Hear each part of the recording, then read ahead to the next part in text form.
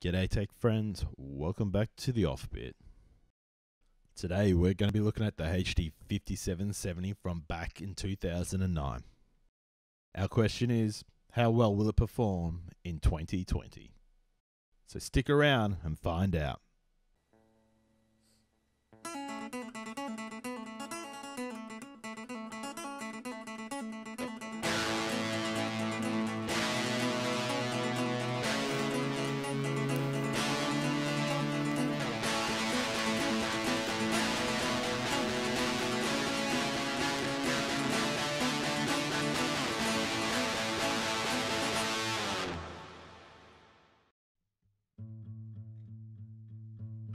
Today our video card we're using is the Gigabyte HD 5770 SoC.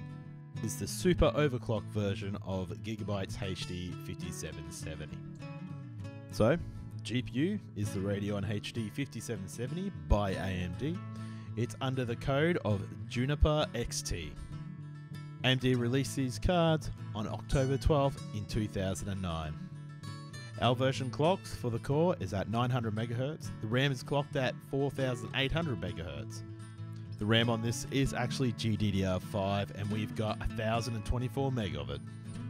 The HD 57000 series cards API support is Direct 3D at the version 11. The OpenCL is 1.2 and OpenGL 4.5. This particular card comes with a 6-pin Molex connector on the back, and according to techpowerup.com, a TDP of 108 watts, suggesting a power supply of 350 watts.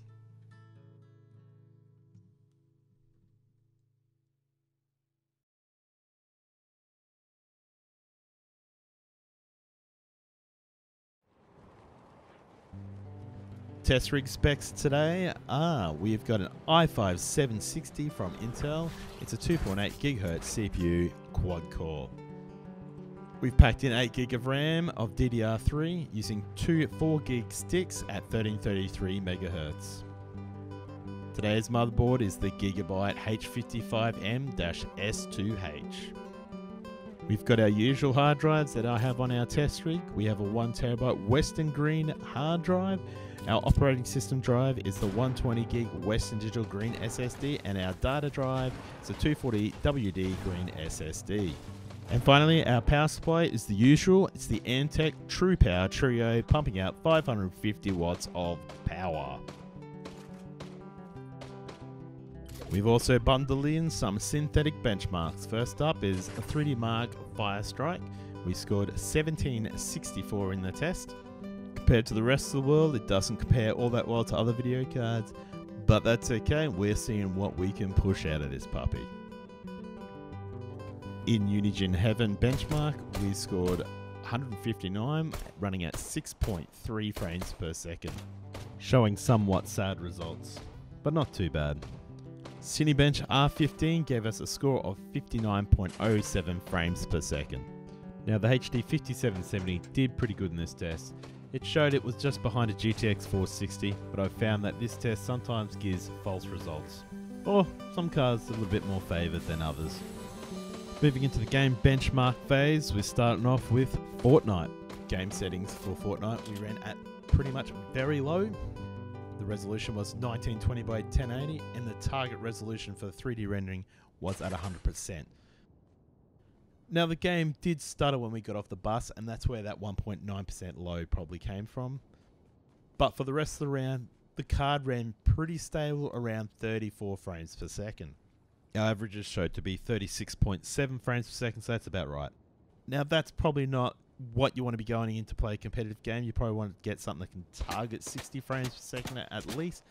But for a budget card, it was definitely playable. Now there is a bit more wiggle in the headroom. You could drop that 3D resolution target down to 80% or 70%, or you could drop the resolution back to 720p. That will give you a few extra frames, which will make it a lot more better for competitive gameplay. To be honest, if I didn't know what the frame rates were doing, I may have not noticed.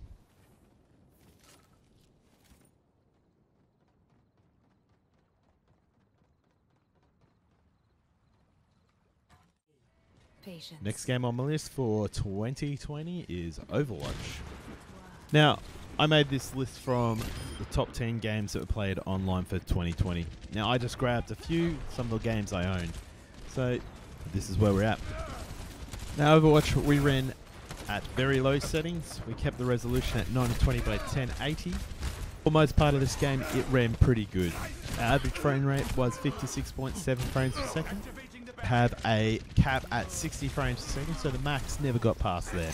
Now, I don't think the card struggled too bad. It did have a few lows, as you see the 0.1% lows were 4.2.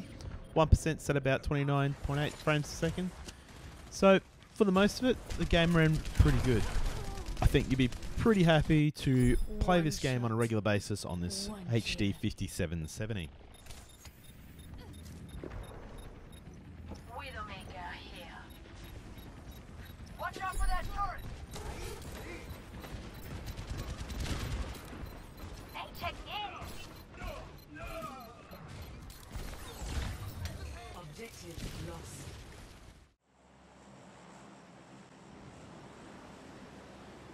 Launching into PUBG, I was pleasantly surprised once again by this HD 5770. Now I don't know if this because I've paired this up with 8GB RAM and a Core i5 this time, but I just keep finding this card just keeps hanging on. It's not perfect. Its average frame rate is at 41.8 frames per second, but it still seems to be pretty playable. Now we did get 1% lows at 16.5 frames per second. So this has happened with a couple of little loads here now. I think as you saw a little lag just there. I think that 0.1% low was mainly caused from when we first launched off the plane. There's probably a few other places where it paused when it tried to load some stuff. The game settings are at very low and we have set the resolution at 920 by 1080. You could probably push a little bit more out of this card by dropping the resolution back or even changing the target resolution. Like I said, on the whole, I'm actually quite surprised how well the card is hanging on. This might be because of the map that I'm in playing in this game, but I do know if you do get into a firefight, sometimes it just wants to load or do something and it will frustrate you like crazy and you probably throw your keyboard, depending on the outcome.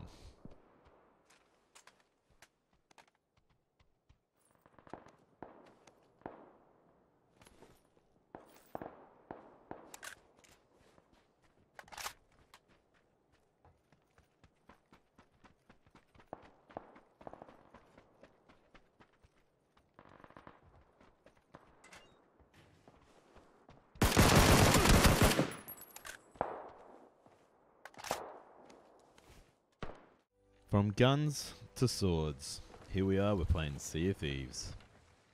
Our game settings for Sea of Thieves was pretty much cursed, or better known as very low. Resolution we left at 1920 by 1080. Now, this game, there's not a lot of action that happens until something bad goes down. So for the most of it, this ran perfectly fine. Yes, our average frame rate is only 48.5, but it is higher than 30. It is higher than 40. It's almost 50. So it's actually feeling pretty good. Unfortunately, with the very low settings, the game doesn't look as spectacular as it usually would. Now, we did hit a couple of lows as it loaded things in, and a couple of things happened. Our 0.1% lows were at 1 frame per second, and we also hit a minimum FPS of 1.9 here. But like I said, most of this game, you'll enjoy playing this. You might just want to turn it down to 720p. You probably get a lot more out of it. Even change that target resolution back a bit more. I'm a big fan of this game. I love this game. This is a great game to play with friends. Nothing better than jumping on a ship and just going out into the seas together.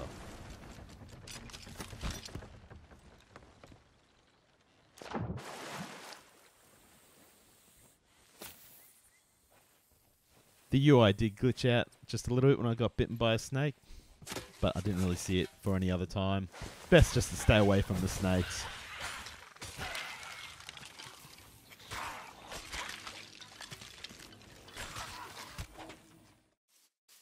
The final game we're looking at today is Minecraft. This is the Bedrock Edition, or better known as the Windows 10 Edition. We have the resolution set to 1920 by 1080, and we are running the game settings at default. I did not touch anything, we just went straight in it and started playing. Now, this version of Minecraft, I think, can almost literally run on a potato. And when I'm running the game, it always sets the max frames to 60 frames per second. Now this might be the V-Sync, so if you have one of those better monitors, you might get a bit more out of it. But since we're running on old gear, 60 is the max for us. Now this game basically sat on 59.9 for the whole time. Pretty much ran seamlessly perfect.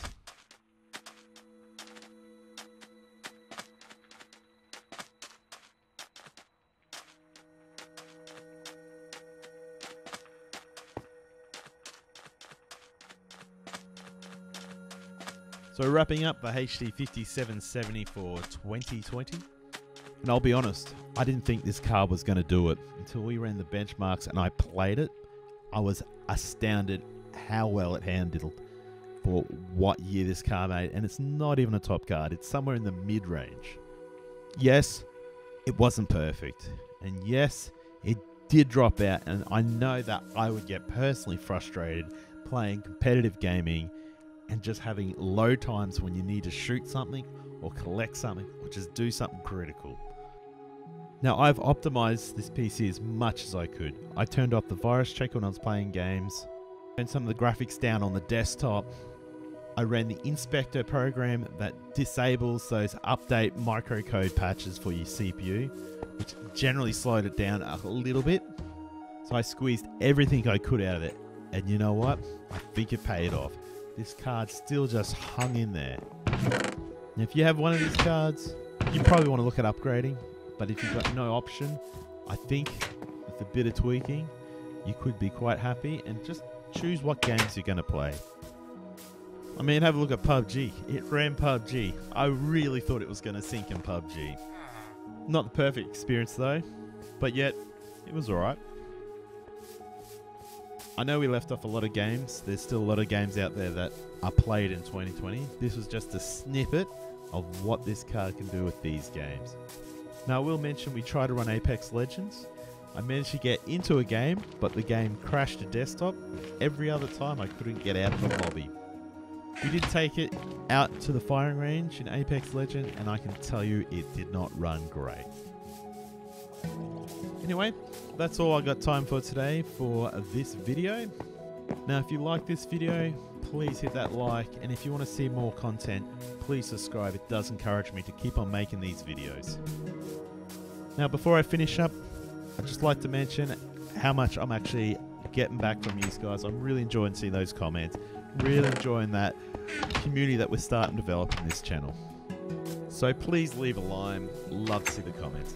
Anyway, we'll catch you next time on the OFFbit.